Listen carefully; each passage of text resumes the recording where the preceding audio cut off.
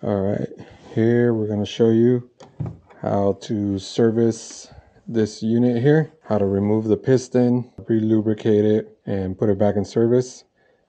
So let's get started. This is routine maintenance for this kind of unit here. First, you remove this little screw, pop the cover off.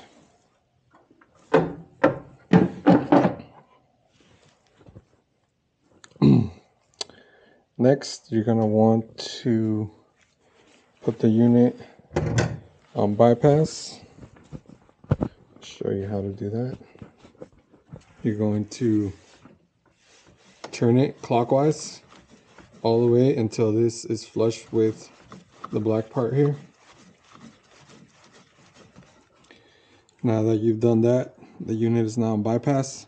Now we're going to cycle through a regeneration to ensure we relieve any pressure that's built up here in the control head. So you're going to hold the regen button.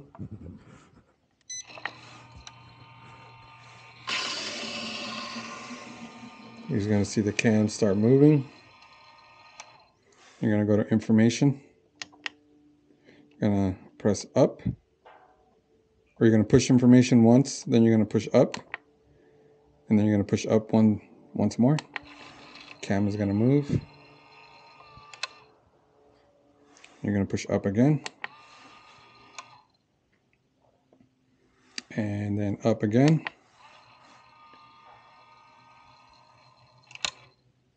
Now it's going to say home. That's where you want it to be. You want this to be in the home position.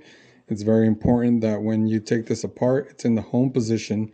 So when you put everything back together, everything lines up perfectly. So now we go to program all the way until you get to the home screen, which is the time of the day right there. Now you can go ahead and unplug it. It's definitely very important that you unplug this when you go and service this. Again, so that nothing moves, and you want this to be in the home position. Next, you're going to remove this screw here.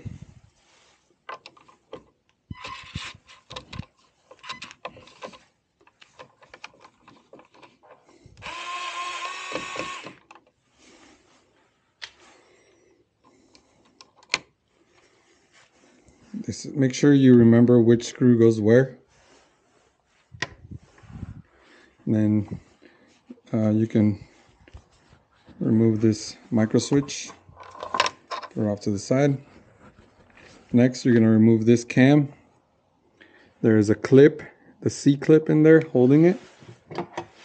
All you have to do is take your screwdriver and pry it loose. Now you can pop the cam off. There you go. Cam is off.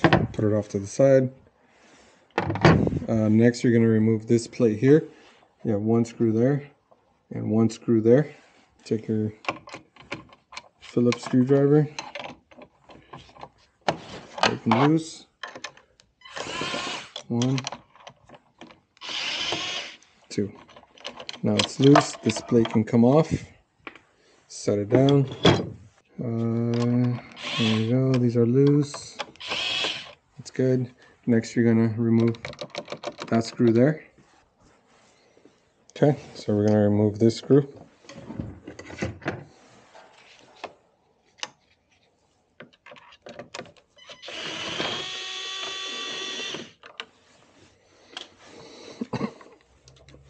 All right, there's the screw. Again, make sure you keep note of which screw is where, because they could look kind of similar. Then you can go ahead and come down here. Or up here. You're going to notice that this brine piston here has comes out only one way. This plate has a couple of notches that line up with the brine piston. So you can, there you go, remove it like that. And you can remove these two screws, set them down. Now this plate here, you can, you don't have to disconnect anything. You can just lift it over and set it here on the valve body like that. This micro switch, you want to move it out of the way so it doesn't get wet. Next, we're going to remove, this is the brine piston here. We can remove that. Set it down.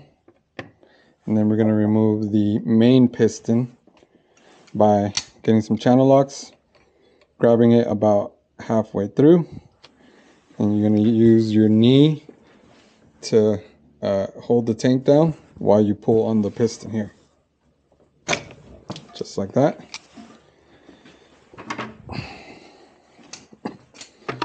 Next, if you want, you can get a bucket so you can catch any water. Just a little bit of residual water there. Okay. This is what the brine piston looks like here. You're going to grab a rag, just kind of clean it up. A lot of the times this green part here, the inner shaft, if it's dry and there's not enough lubrication, it'll run dry and it'll get stuck, and it'll give you an error code on the display here, the circuit board. So this is also the service that you need to do, get it working again. Now that it's dry, this piston is just going to twist off. You want to twist it off right here in the middle. You can set it down.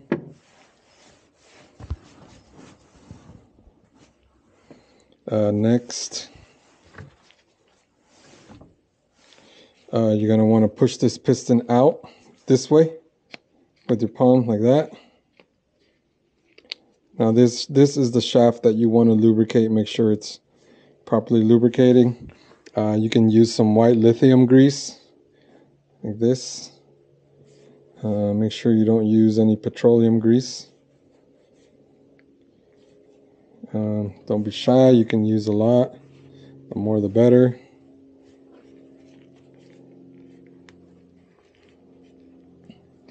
There you go. Then you're going to make sure, once you're done, you're going to push it all the way down until it can't go down any further. Grab the other half. You're going to just simply twist it back on so it's nice and snug. And you're going to grab some more grease and do these outside O-rings here.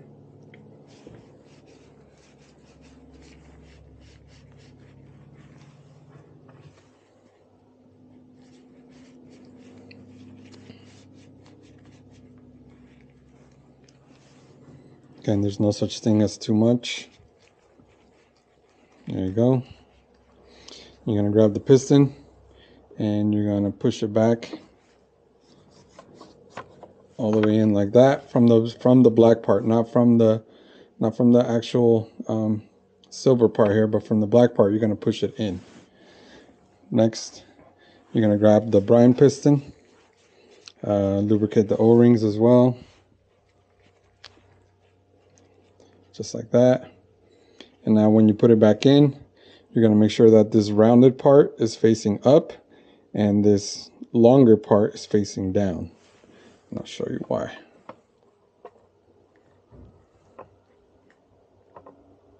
There you go. All right, next you're going to grab this plate here that we took off. You're going to notice it has two notches here. 1, 2. These are going to line up with the notches on the brine piston. So you can turn the piston slightly sideways, get it in, and then make sure it is the bottom part of the brine piston is in the groove there. You're going to grab the proper screw.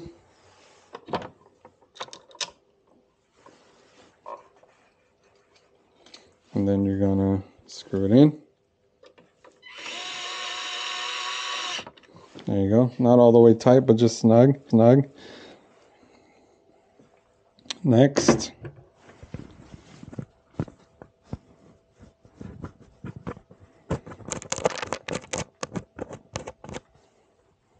we're going to do this screw and this screw.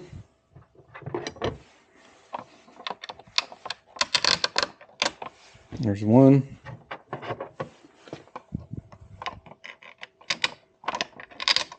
And there's the other. You're gonna barely just thread them in a little bit, not all the way. There you go. There you go. Now you're gonna grab the plate.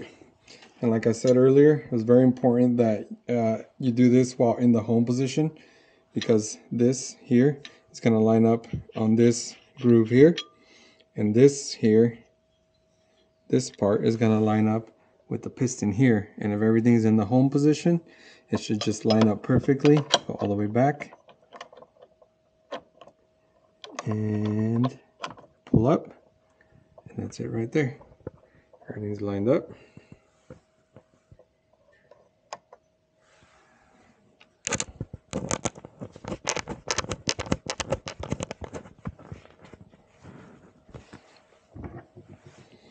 Now you can hold this up with one hand, tighten the screws. There you go. There you go, nice and tight. Now you can come back up here and finish tightening this top one. There you go.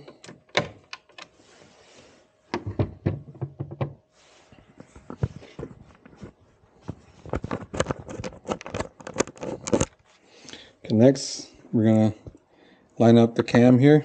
You're gonna install it here. As you can tell, there's a longer here and a shorter here. If you look at the cam, there's also a shorter one and a longer side.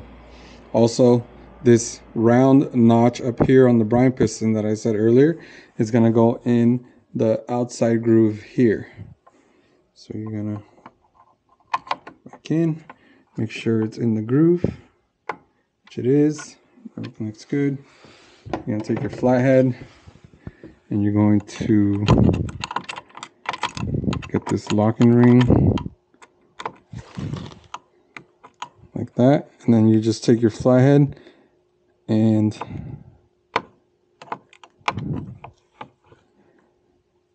lock it into place.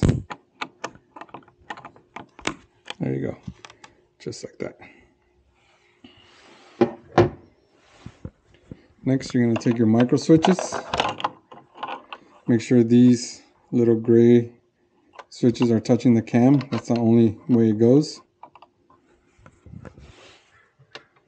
You're going to grab your screw, screw it back in.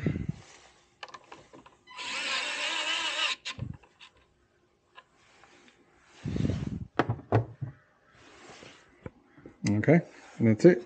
Everything is put back together. Make sure, again, everything is in the right place. Make sure the piston's there, back there on this white plate. And you can go ahead and take it off bypass. Just turn the knob. When it's fully open, you will feel it lose resistance. There will be no more resistance. That's when the bypass is fully open. Right there, no more resistance. That's fully open. You can go back and plug it in.